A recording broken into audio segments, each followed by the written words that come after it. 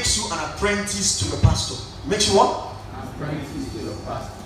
You are an apprentice by this scripture. And you know exactly what an apprentice will do with his or her boss or mistress in the natural life. If you want to learn how to drive, you are an apprentice to the one who will teach you how to drive and train you how to drive. If he gives you classes, do you miss them? Talk to me. Talk to me. You want to learn fashion, design, and your mistress or master gives you days of coming to his or her shop to train you, to equip you with the skill of fashion designing. Will you skip those classes? Talk to me. If you do, will you ever be trained? So, the pastor is like your trainer. You are an apprentice. And that's why in every local assembly or every kingdom community center where saints meet, there is always days of meetings. Days of what?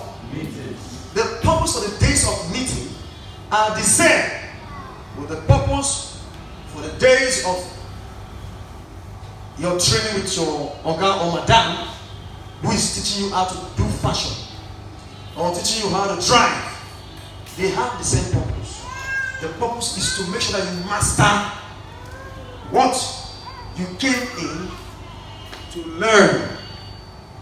At the end of 2 years or 3 years or 4 years, depending on your master, you now have the skill of doing exactly what your master can do. That's the essence for a trainer and a student, or a disciple, or an apprentice. The word disciple means an apprentice. The word disciple means a student. But the Christian church has a challenge. The challenge is the ones to be trained, they don't come for the classes set up for them.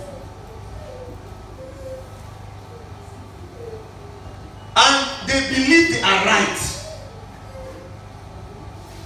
to stay away from those classes.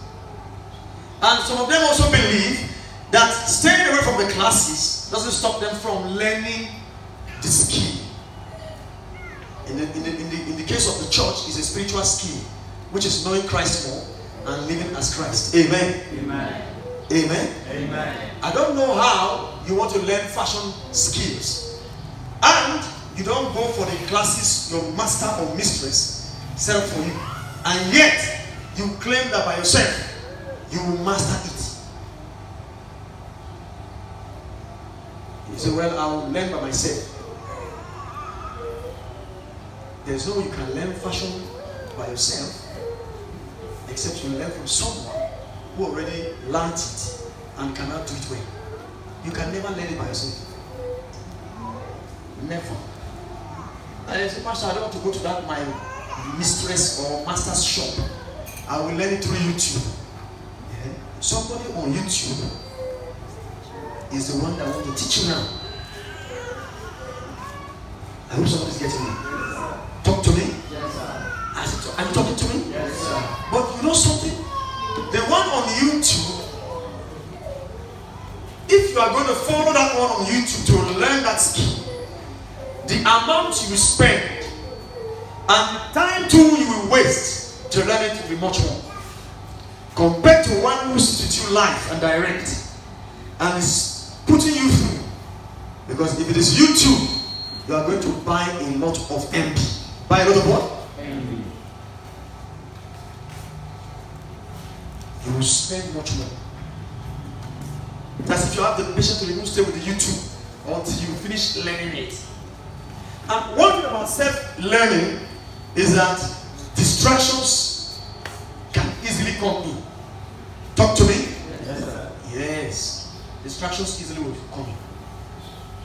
You will see reasons why you should leave that YouTube learning for a time and focus on some things. But when you are under a master or a mistress who is putting you through, and you are ready to obey that master and mistress, distractions will be solved because discipline will be natural. Something happened with me. You see, we got this keyboard, and I said, I want to learn. And I paid, sorry please, I asked somebody to teach me, and I told him I'll pay him later, during the month. Are you there? I wanted to pay before we start. Later I told him, let's start. Then I'll pay him during the learning. I got to a point after 1 week, I called him, I said, don't come again. Let me learn some things myself first, before I bring you back. Are you following? Are they here? Do you know something? Since the time I said I want to learn some things before I bring you, the learning has been anyhow. It's been anyhow. That's to be factual. For about almost 2 weeks, I've not played with the piano enough. It was yesterday. After a long while, I sat on it again. I was not thinking yesterday, I said, if I was under that man, are you following? I would have improved better. But as I'm trying to play, somebody calls me on the phone. And to me, I want to pray for the person. I want to do something that is also serious and important. Somebody here? Yes, sir. Are they with me? Yes. So I leave the piano. I go to that. If I'm under somebody training me, that can't come up. I won't pick that up. Because he or she will not allow me to do that in his class or her class. Talk to me. Yes, sir. Talk to me. Yes, sir. That's why God established training you using others to train you.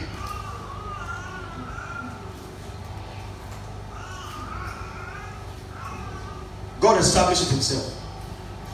He says here in Ephesians 4:11, and he gave some apostles and some prophets and some evangelists and some pastors and some teachers for the equipping of the saints. God didn't say the saints should equip themselves by themselves. This is one of the biggest lies the devil tells certain Christians. That is it by church? Is it by church? By myself, I can equip myself. I have Holy Spirit in me. The biggest lie demons feed the minds of Christians with. Because apprenticeship, what do I call it? Apprenticeship.